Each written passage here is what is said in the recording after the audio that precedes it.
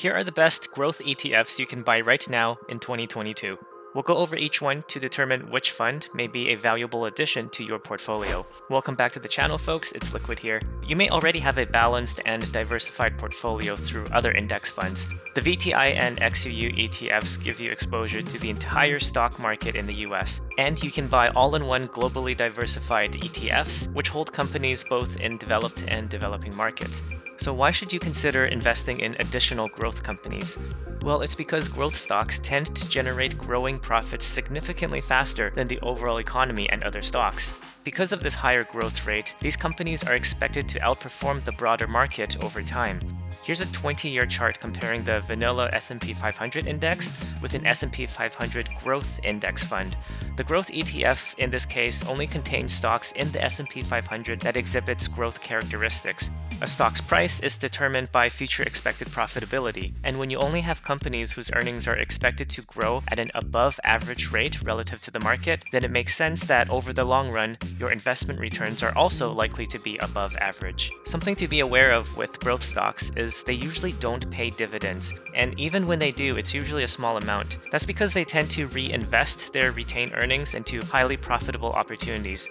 And this makes sense if you think about it. Let's say your hot air balloon business is really taking off. You can either distribute the profit from this year to your shareholders or reinvest it back into your company. Your decision will likely be based on how effective you can use that extra capital. For example, if you believe buying more balloons will triple your sales next year, then of course you would do that. In fact, if you pay out your retained earnings and dividends when the money clearly could have been better used to expand your business, then your shareholders may not be very happy with you even though you gave them money. Like, yeah, dividend payments are great and all, but not when they come at the expense of foregoing significantly higher future returns. That's why investors in growth companies are not focused on dividend income, but rather on the appreciation of the company's share price and future profits.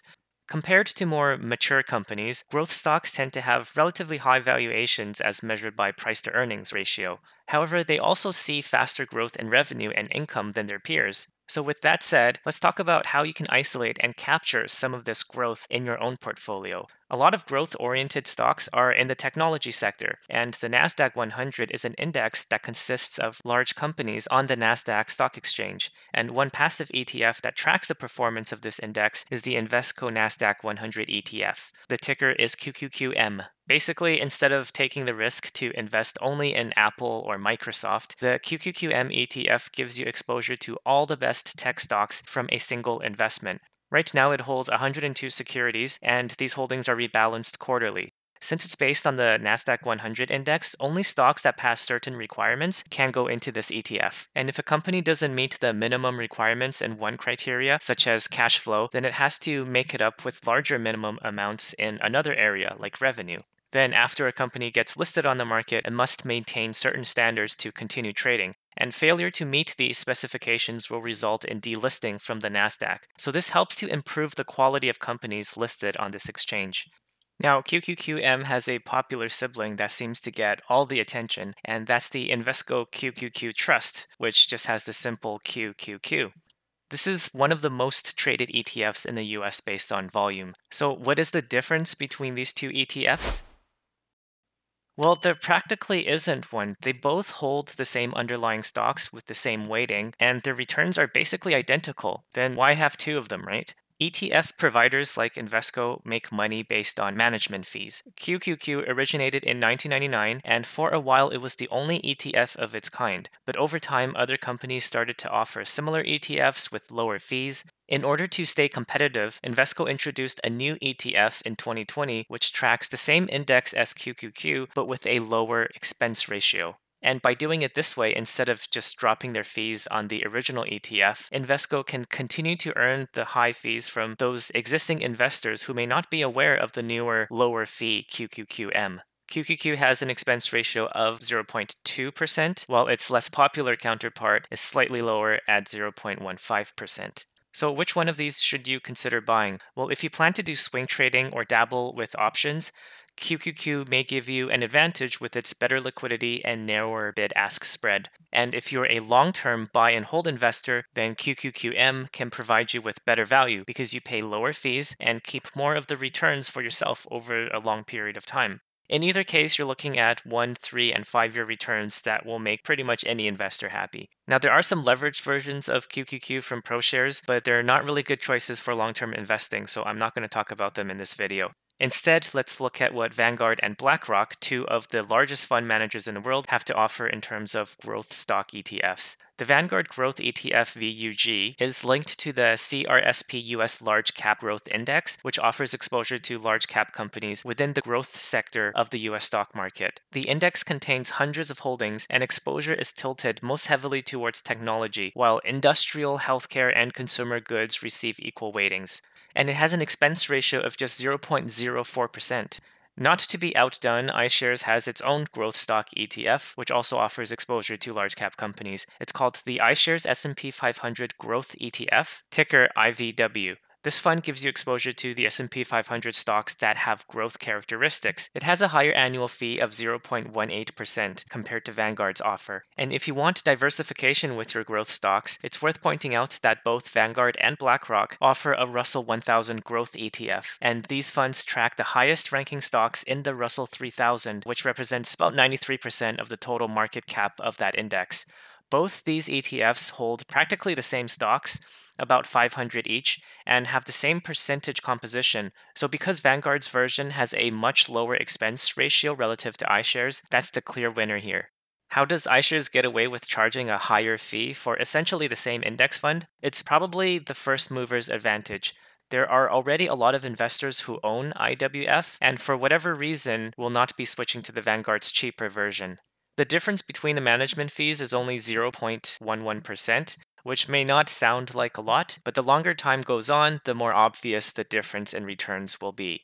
And speaking of returns, let's see the relative performance of these different growth-oriented ETFs. This is a 2-year chart of QQQ right now for the blue line. The gray line down here is the S&P 500, so I'm just using this as a reference point. Let's add in VUG, which is the Vanguard Growth Index Fund. And you can see it's above the S&P 500, but it's underperforming QQQ just a little bit. Let's add in the iShares S&P 500 Growth ETF. And that's this pink line over here. And finally, the Vanguard Russell 1000 Growth ETF. So all kind of together, but the QQQ does stand out from the rest. If we zoom out to a 5-year chart, and it looks like VONG, the Russell 1000 Growth ETF, seems to be performing a little bit better over the last 5 years, but still QQQ is all the way up here. And of course, you can just replace QQQ with QQQM because QQQM doesn't have a long enough history to look at a 5-year chart, so we're looking at it this way. And if I zoom out even further, let's say this is about 10 years, you can see the gap is even greater between QQQ, the rest of the ETFs, and the S&P 500. And finally, we can analyze these 4 ETFs by breaking down and comparing their properties to each other. In terms of annual fees, VUG has the lowest expense ratio. It also has the most assets under management, and there's a good amount of liquidity there. The smallest fund right now is QQQM, but keep in mind its variation QQQ has $215 billion AUM, which would make it the biggest out of these funds here. Because some growth stocks do pay dividends, you'll see a little bit of a yield from these ETFs. It's not much, but it's good to know for tax treatment purposes. The price to earnings ratio is a number to determine the valuation of a stock, and the lower this number is, the cheaper the security. So the companies in QQQM tend to make up the lowest PE ratio, which is a good thing for long-term investors. But this ETF also has the most concentrated portfolio. If you want more diversification, it's better to go with one of the other 3. Fund flows gives us an idea of how popular an ETF is. QQQM doesn't have much of a history, but when we look at VUG, there's a lot of green here in this graph over a 5-year period. You can see over January and February of this year, when the market went into correction territory, investors were adding more money into this fund than they took out. All the fund flow charts look pretty good on these ETFs, except for the iShares IVW. I don't know why that is. Maybe it's just not a very popular fund. Maybe I don't know something about this ETF that other investors have discovered that they don't like, so they're taking money out of the fund. It could be no big deal, but it's something to keep an eye on. What IVW did do well on is the ESG score, which looks at the environmental, social, and governance factors for the companies in these ETFs. And finally, for performance, as we saw earlier, QQQM has the highest historical returns. So overall, here are my final thoughts on these ETFs. QQQM, probably the best overall equity growth ETF on the market right now.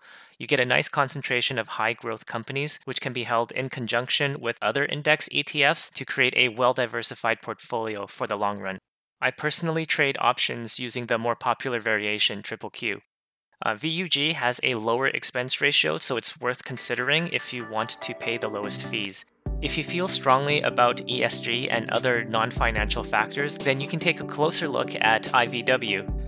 And finally, VONG has a nice balance between low fees, a nice ESG score, decent valuations, and if you're looking for the most diversification, then you can't go VONG with this ETF. Now, if you're still watching, I want to give you a bonus fund to consider. This is the Vanguard Information Technology ETF, ticker VGT. Its long-term performance is pretty much neck and neck with QQQ. In fact, over the last 5 years, it has even noticeably outperformed QQQ, and it has a lower expense ratio of just 0.1%. VGT appears to be better than QQQ or QQQM in a lot of ways. The only thing to be aware of is that VGT only holds stocks in the information technology sector, so you're not going to capture any upside from companies like Costco, Starbucks, Dollar Tree, or other high-growth stocks in sectors outside of technology. But other than that, I do think VGT is a strong contender and is probably a better choice than QQQ for a lot of investors. As you can see, growth stocks can produce above market returns and give diversification benefits to any well-balanced portfolio. But that being said, these stocks aren't for everyone. Their price tends to be extremely sensitive to changes in future business prospects, the economy, and even interest rates. When things go better than expected, growth stocks can soar in price, but when they disappoint, higher priced growth stocks can also quickly crash back down. So please understand what you're buying before making any investment decisions with these ETFs. Growth stocks require time to grow and can take a long time to realize their full potential. Plus, they can often suffer painful setbacks along the way, so make sure you don't need your money for a long time before putting it into these types of assets. Thanks a lot for watching. I hope you got some value out of this video. Happy investing, and until next time.